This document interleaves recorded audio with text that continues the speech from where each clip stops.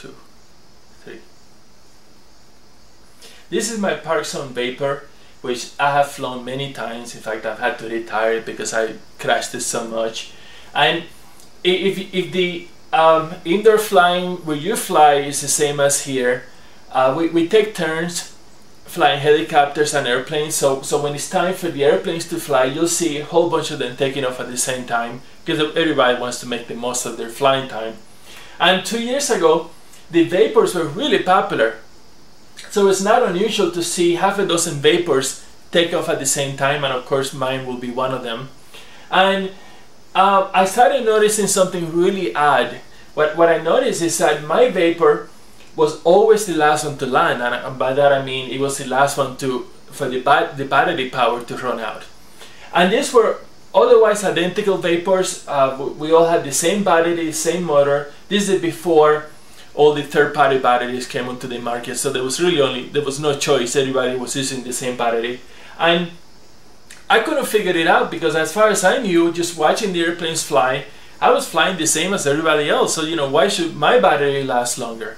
And then I realized that what was going on is that they were flying a lot faster than me, I guess on average, and it wasn't keeping me from doing the loops and the maneuvers that they were doing, but I was just going more slowly. And if you study airfoils and wings and all of that, you learn that airfoils, most of them, tend to be most efficient at an angle of attack of about 4 degrees. And by efficient, I'm talking about lowest drag in proportion to the highest amount of lift. So it's what people call the lift to drag ratio. And if an airplane is at 0 degrees when it's horizontal, a thin airfoil wing like this one might stall at about, I don't know, maybe 10 degrees. So I'm talking about halfway between horizontal and stall speed. That's a way of visualizing it. And of course, full-size airplanes care very much about the best cruise angle of attack, because they're trying to get somewhere, and that tends to be the best endurance speed. And for a Mallard airplane, yeah, we don't really care about getting anywhere, but we do care about being able to fly for a long time. But I think much more importantly is that we should be caring about how the airplane looks when it's in the air. And a lot of the time, in fact most of the time, I see Mallard airplanes just tearing through the air. And it flies more like a rocket than a Mallard airplane. So any direction that you point it just goes. So it's not, what do you need the wing for? It's like you're not even really using it. You can just point it straight up and it goes straight up, and it doesn't look like an airplane to me. And to me, there's a lot of beauty in watching an airplane fly, for that matter, birds fly.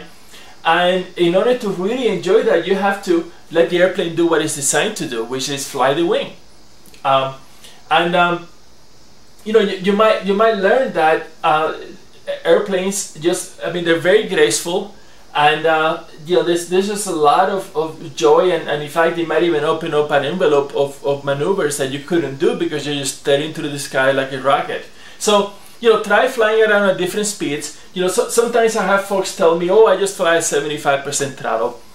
That doesn't mean anything. That's just a side effect of the transmitter programming and the speed control settings. So that does, don't pay attention to that. So try different throttle settings. Of course, if the airplane is hanging on the prop, that's too slow.